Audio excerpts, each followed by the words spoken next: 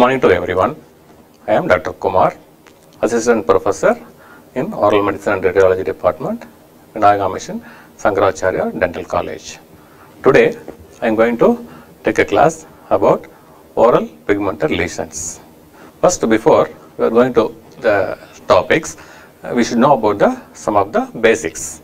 First, basic structure of the skin and oral mucosa. Skin covers all over the body. Oral mucosa covers the oral cavity. In the structure of the skin, there is three layers. The superficial layer is called epidermis, and middle layer is called dermis, and before that, third layer is called subcutaneous fat. The same thing in the oral epithelium. First, superficial layer is called epithelium, then basement membrane, then connective tissue. These are the three layers in the epithelium. The skin and epithelium. Introduction. The color of the skin is one of the girl's major concerns. This area naturally is of great interest to the cosmetic chemists. Pigments are the colored substances, some of which are normal constituents of the cells, whereas others are abnormal and collect in cells only after under special circumstances.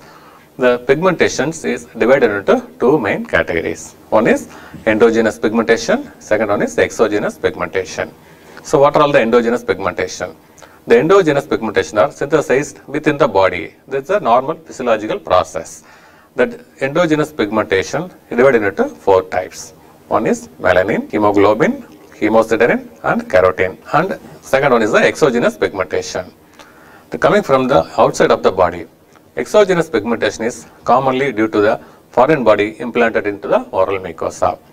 The exogenous pigmentation is very common in the day-to-day dental practice. These are all the examples of the exogenous endogenous pigmentation. So RBC, in the red in color. The melanin is the most important pigmentation in the endogenous pigmentation. The human beings come in the glorious spectrum of the different colors. Different color types of the colors of the skin, hair, eyes are varies in the person to person, it will vary. First, melanin. The most important endogenous factor is the melanin pigmentation. The melanin producing cells is called melanocytes. That's a specific cells is a melanocyte that will produce the melanin.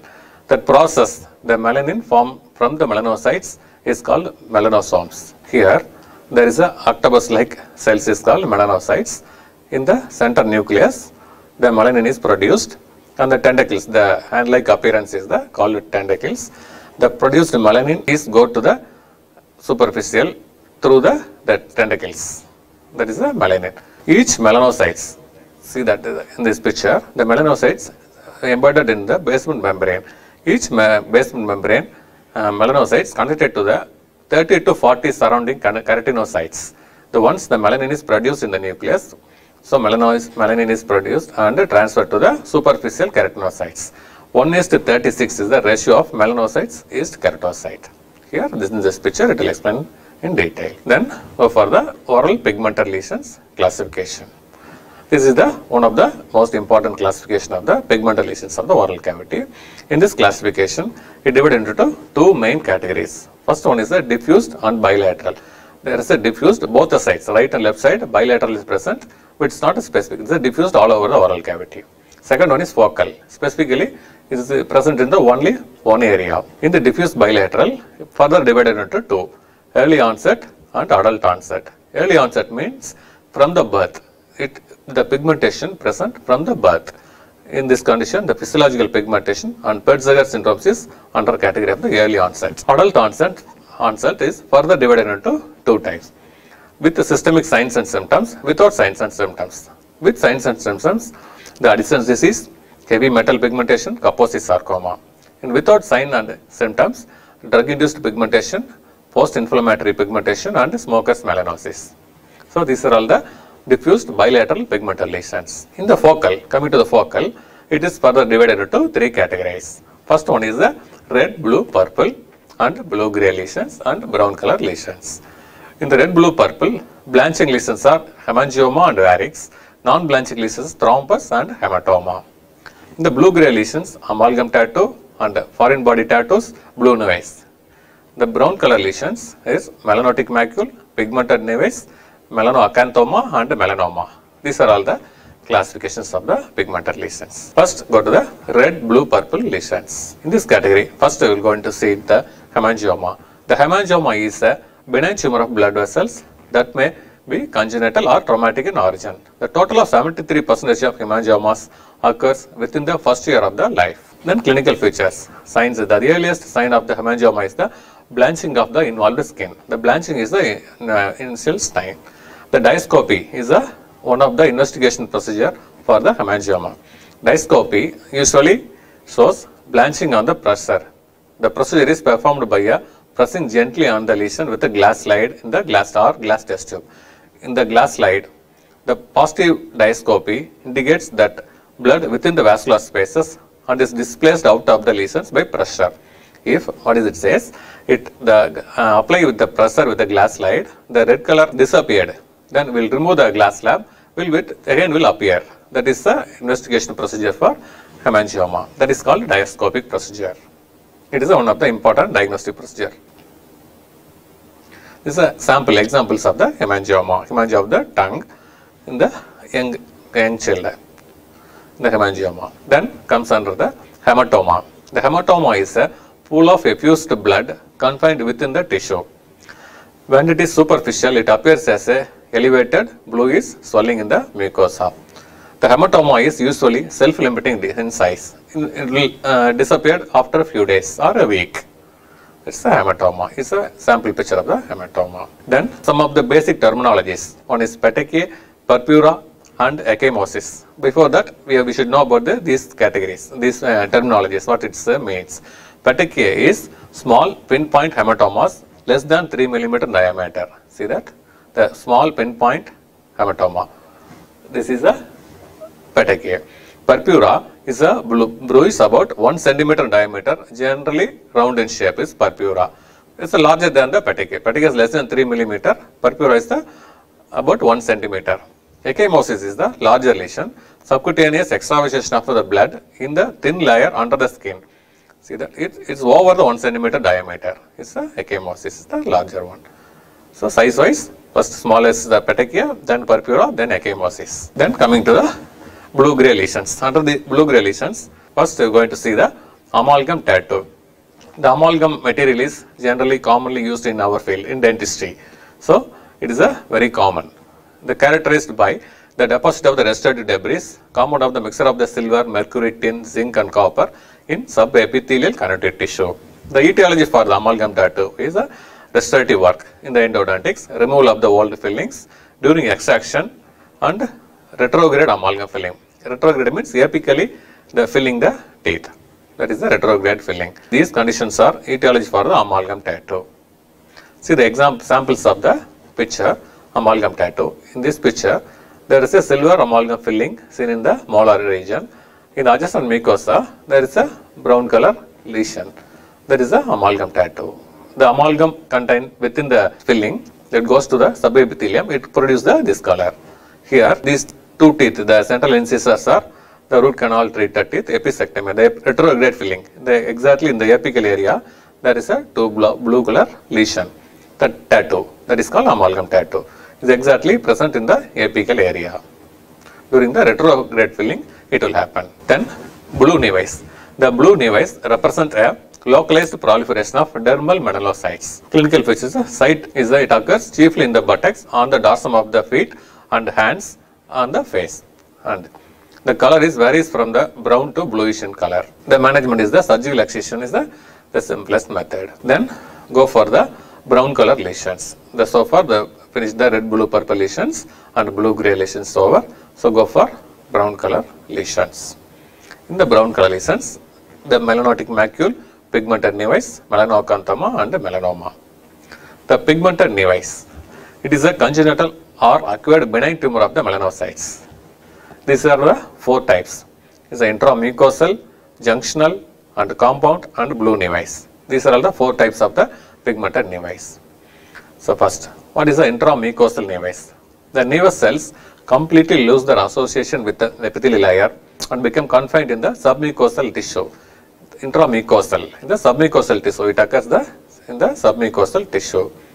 The junctional nevi, the nevus cells initially maintain their localization to the junction of the epithelium and basement membrane. It present in between the epithelium and basement membrane.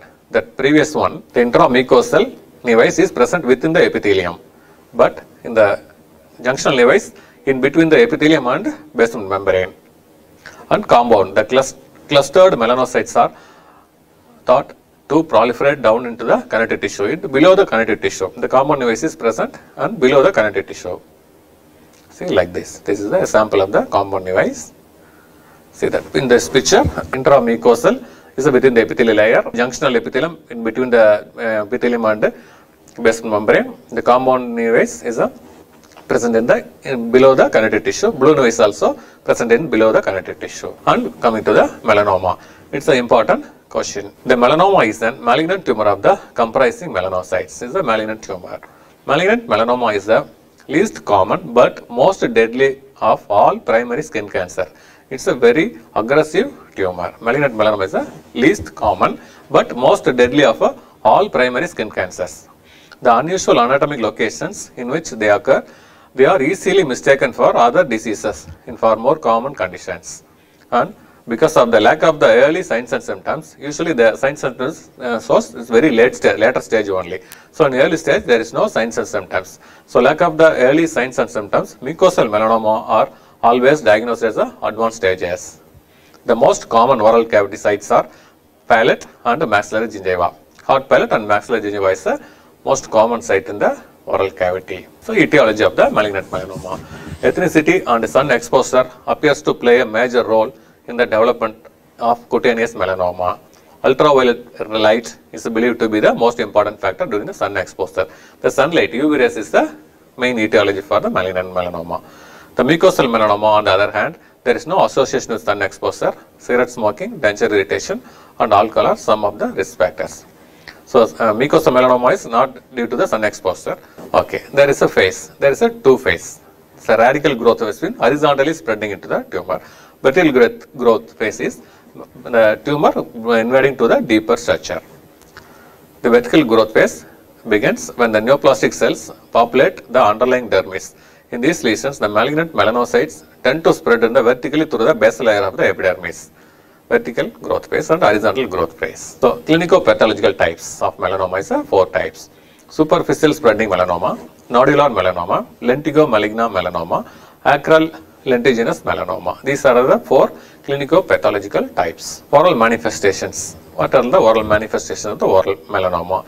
Oral melanoma exhibits definite predilection for the palate and maxillary gingiva. This is a more common site. Hard palate and maxillary gingiva. The color and appearance. In the oral lesions typically begins as a brown to black macule with irregular borders. The macule extends laterally and lobulated exophytic mass develops once the vertical growth is initiated. The color is a very peculiar color, the brown to black in color. Sometimes lobulated or exophytic mass is present. Okay, the common site is palate and maxillary gingiva. The signs: ulceration may be developed early, but many lesions are dark, lobulated, exophytic mass without ulceration at the time of the diagnosis. The color is the first main point. The rules: this malignant melanoma, there is a clinical feature. According to the clinical feature, there is a rule, A, B, C, D, E rule. The A means asymmetry. One half of the, unlike the asymmetrical. Symmetrical, the lesion is asymmetry. The border is very irregular, scalloped and poorly defined border. Color is the most important point. The brown to black in color. The diameter is more greater than 6 millimeter. It's a larger in diameter. And then E means evolving. The mole or skin lesions that looks different from the rest or the changing the size and shape or color. First beginning with some small mole, then evolving to the melanoma. These are all the ABCD rule: asymmetry, border, color, diameter and evolving. This is the according to the clinical feature. So coming to the staging of the malignant melanoma. Determination of the melanoma stage is important for the planning of the treatment. Important for the treatment planning, we are going to stage. There is 2 types of staging. There is a Clark's level and Breslow depth. There is 2 types. The prognosis of cutaneous melanoma is based on Clark's level of tumor invasion related to the layers of the skin is interested. Here is a Clark's level. So Clark's level 1, 2, 3, 4, 5. there is a 5 levels are there. Initially, there depends on the vertical growth. Initially, the growth is very superficial, then going to deep, very deeper. The depth is the first within the 1 millimeter, 0 to 1 millimeter, 1 to 2 millimeter, 2 to 3 millimeter, 3 to 4, 4 to 5. The class level 5 is the more than 4 to 5 millimeter depth. According to the depth, this clock is classified. Then treatment for the malignant melanoma. 4 types of standard treatment are used. One is surgery, chemotherapy, radiation therapy, and biological therapy.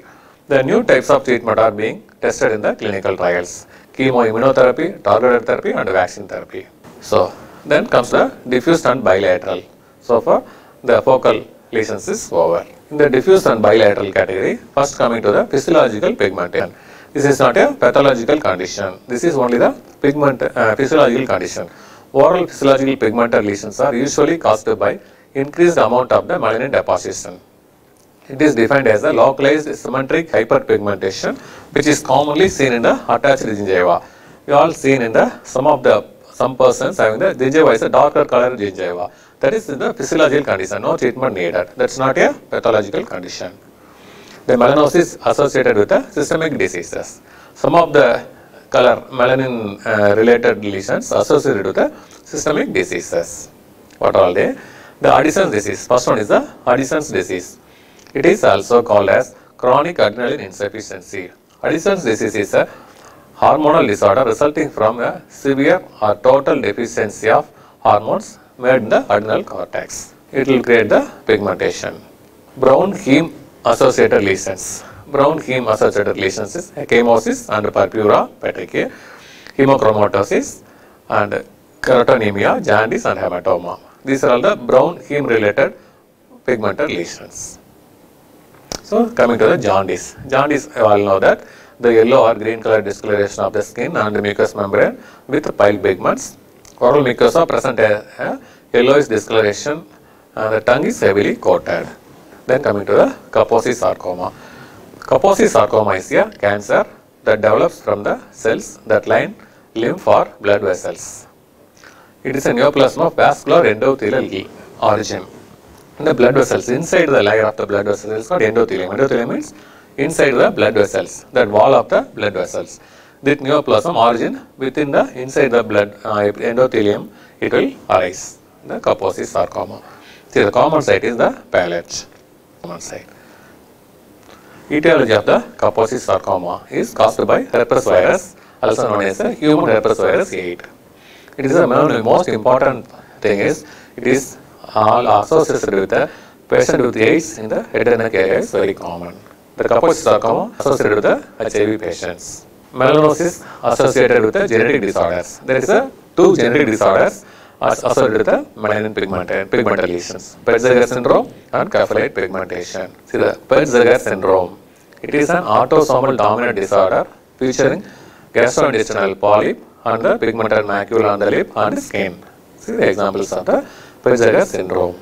Syndrome means associated with the more conditions. Capillate pigmentation. Solitary idiopathic capillate spots are occasionally observed in the general population. McCune-Albright syndrome, Noonan syndrome also there in the McCune-Albright syndrome. See the example, the pigmentation, coffee-like spots, the brown color lesion. Then coming to the drug-induced pigmentation. The number of medications, many drugs is caused by the mucosal pigmentation. For example, some of the drugs, so bleomycin, chloroquine and ketoconazole, these are all the important drugs. Quinidine, these are the drugs caused to induce the pigmentation, drug-induced pigmentation. And then post-inflammatory pigmentation. Long-standing inflammatory mucosal disease, particularly lichen planus, can cause the mucosal pigmentation. In the lichen planus is an autoimmune disorder. It occurs the buccal mucosa. In the healing stage, it will create the pigmentation. See in this picture, it's a healing stage. It will create the becomes dry is healing. That will create the pigmentation. And then coming to the smoker's melanosis. Smoker's melanosis, the name itself indicated that it will arising characterized by the smoker's patients. The smoker's melanosis, tobacco users, and it's characterized by multiple brown color macules that usually involving the attached mandibular gingiva on the label side, palate and buccal mucosa. Here, there is a grey color pigmentation seen in the oral cavity, in specifically buccal mucosa, label mucosa and palate. In the smoking patients, it will occur.